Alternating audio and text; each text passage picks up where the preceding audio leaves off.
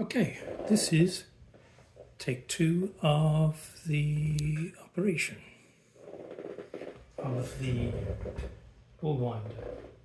So we have the guide here and the wool winder here. Place the yarn through the guide and onto the wool winder.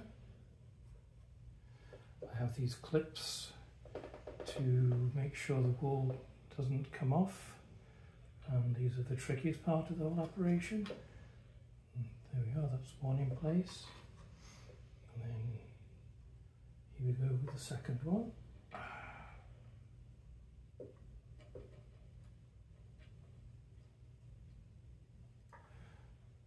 I've gone through this to have a little bit of tension on here. Then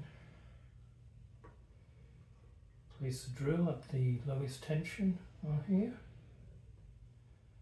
and start slowly to make sure the wool catches.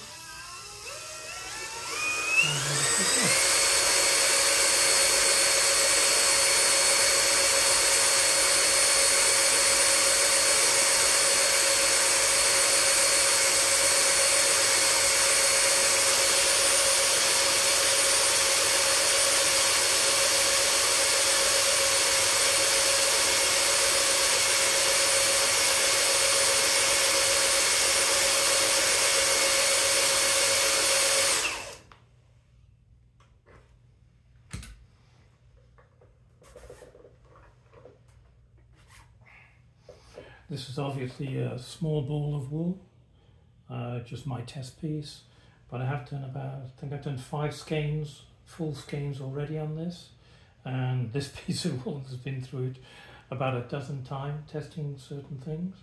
So that's the operation, very similar to before. I think that the tensioner improves things because I think that's a better tensioner than we had before. And that is the operation.